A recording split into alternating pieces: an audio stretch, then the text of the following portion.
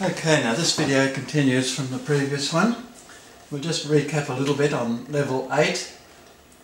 The first type of question is a straight out substitution. You want to think and say aloud to yourself the progressive total. So you look at x and you look over here to 24 and you say 24. You look at y, look over here, and you know you're taking away y, so you just say 17, you're down to 17, and likewise for z.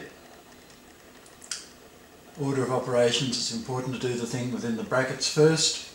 Just think of that as a negative 15, and you'll be taking away another negative 15. Think of going further down into the negatives, down to negative 30.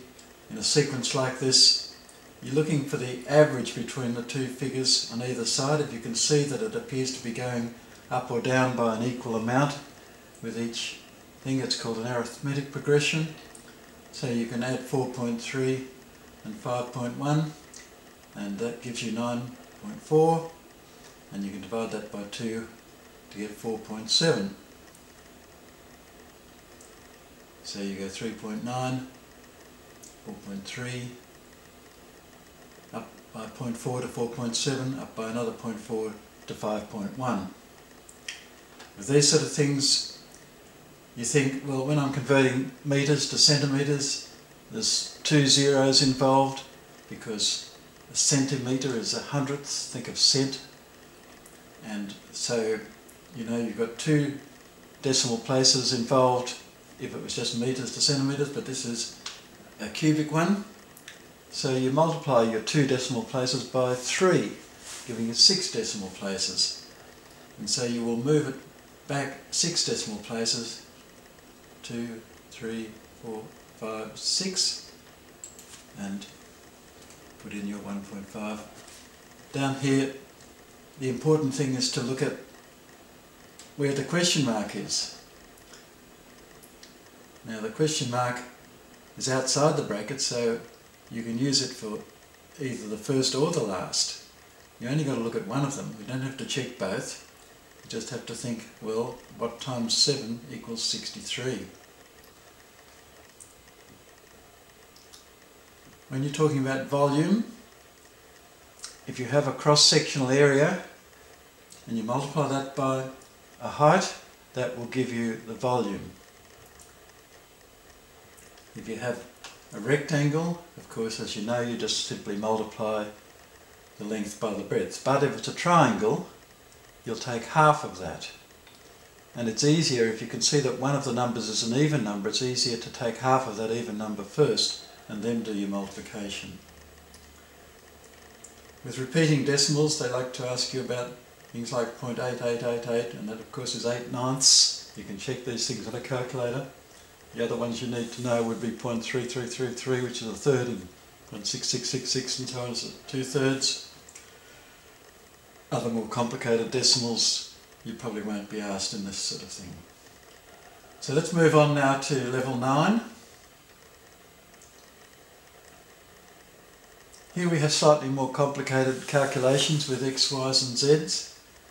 These often take longer than some of the other questions. If you're very confident that you can get other questions right, you might pass on this by very, very quickly just typing a 0 and moving on and deliberately getting it wrong. But if you're fairly proficient at it, or you're not too confident about getting all your other questions right, have a go at it, especially if you've already made some wrong answers.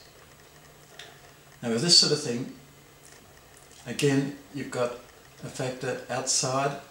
You only have to look at one of them, so you only have to consider, well, 5 times 3x gives me 15x. You don't have to check both. I mean, of course it'll be right that 5 times negative 5 will be negative 25, but you just remember that the x's are all separate from the m's. With these things, just remember to do your multiplication first, or your division first. And in situations like this, where you're multiplying by -7 and you're dividing by -7, of course that's just going to cancel out, so all that part there is just 11. Now here, you're asked for the last thing. You're looking for the constant term at the end, so all you have to look at is the last figure in here and what's outside the bracket. So it's just a matter of 3 times 3 equals 9. There's no need to look at the x's when you're looking for the last thing. So have a look at the question mark. If you're looking for the last, look only at the last within the brackets. Calculating midpoints. Another similar shortcut here is to focus on what you're being asked. The question mark relates to the y value, the second value in the brackets. So you've only got to look at the second values, the -12 and the -16. Now you can probably pretty easily see that the midpoint of that is -14. If you can easily see that the difference between two numbers is an even number, then you just simply take half of that and move by that distance from one of those numbers to get into the middle. But if the numbers are such that you've got a negative one and a positive one, it's often better to do the subtraction to get the overall total, making sure you note whether it's a negative total or a positive total, depending on which one's the bigger, and then halve that to get the average. So you get your average or your midpoint by adding the two values and dividing by 2, but sometimes you can spot a quicker way of doing it if you can easily see what the difference is between the two numbers and take half of that. Now we come to Pythagoras' theorem and the fact that the hypotenuse of a right-angled triangle can be determined from the other two sides. You square each of the other two sides and you add them together and you take the square root. But you don't have to go through those calculations if you remember the standard Pythagorean triads, as they're called. Now you may want to write these down. The simplest one is 3, 4, 5, and that's because 3 squared, 9, plus 4 squared, 16, equals 25, which is 5 squared. The next one to remember is 5, 12, 13. And then we have 7, 24, 25. And we have 8, 15, 17. And we have 9, 40, 41. Now you may well be asked for multiples of those.